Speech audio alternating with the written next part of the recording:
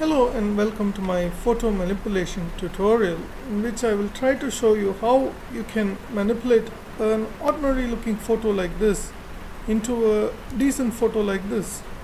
You can see how this one stands out, looks better composed, and generally pops better than this. This is a photo that I took some years ago. I didn't really think that this was a great photo. It's taken from inside a car, as you can see. And first I'll start with cropping out the unwanted portions. The car bonnet can be cropped out like this. You can do image crop to selection. Get this basic image now. From here we can you can see that this is the base from which I'll be working on, and first I will make some color adjustments like color curves. And you can see that I want this photo to pop out, so you can reduce, adjust the curves like this to get a more darker looking foreground, which actually makes the photo looks a bit more interesting. You can see that adjusting the curves can make the darker portions look a little darker because it adds a bit of depth to this image. You can see that made it dark enough. And now I want to remove the distracting elements from this photo, and for that I'll be using a bit of cloning. Clone brush can be used for removing this car's front bonnet. I can remove this by using the clone brush, as you can see here. Clone tool, and just select the source of cloning, and by using control and click, and start removing this slowly.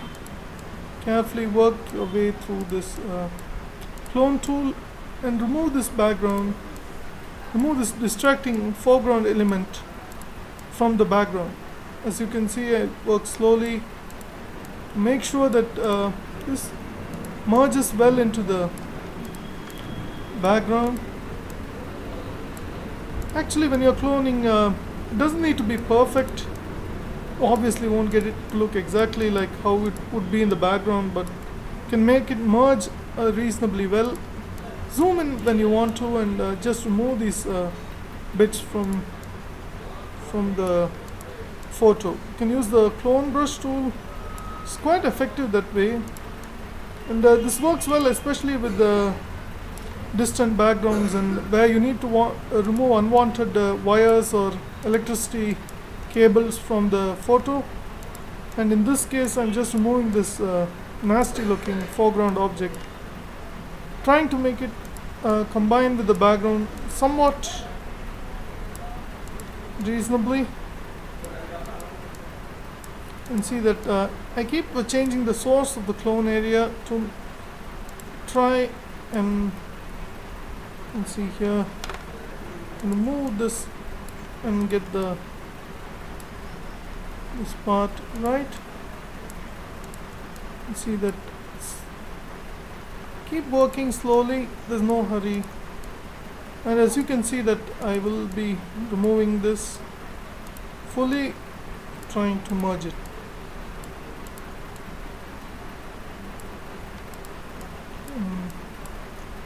The foreground, obviously there's a bit more left here.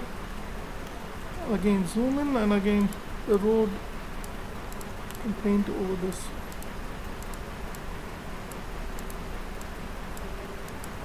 You see that I try to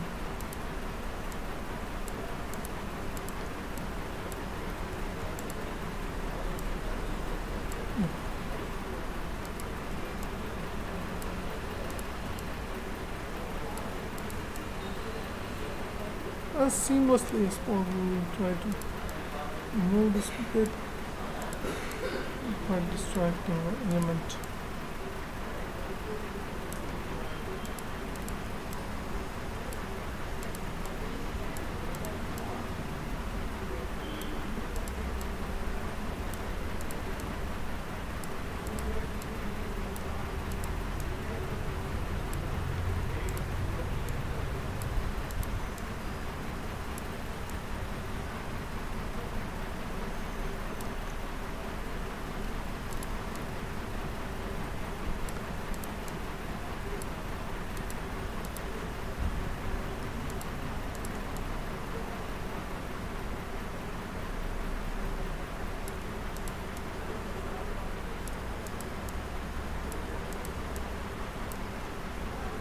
can see that has been removed now. And when you see the zoom part, you want to remove these small bits as well. Can see that it's easier to remove small objects with the clone brush.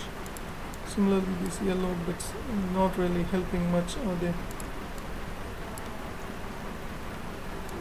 These parts can be easily removed. You can see these are all distractions which I don't want.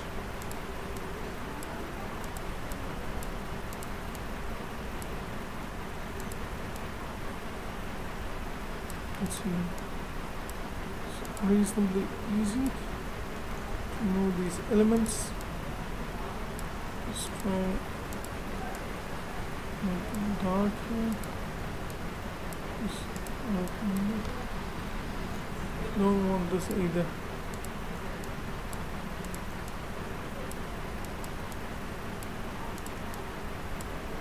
See that I like to remove these distracting elements from these photos.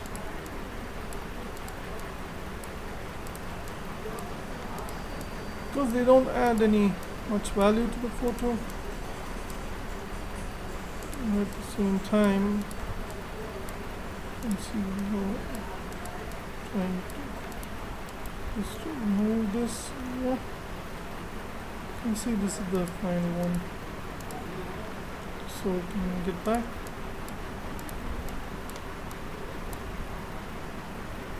And basically try and work on these parts. Slowly can remove this nasty looking line coming across. Can be made darker, of course.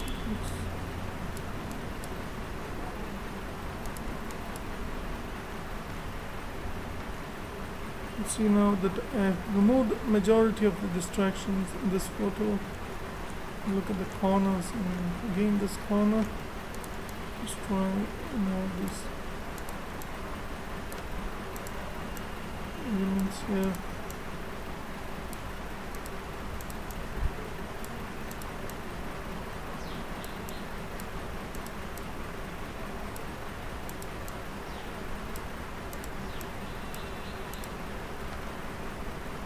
Make sure it doesn't look too bad. Now this is the photo, and finally you can of course add some effects to this, and I try to use the analogize effect,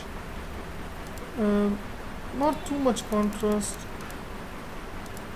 a little bit of saturation, and you can see this looks you can see how much adds a little bit of depth actually to this, and you can see that does make this look a little better. Of course, again adjust the curves, slightly increase it.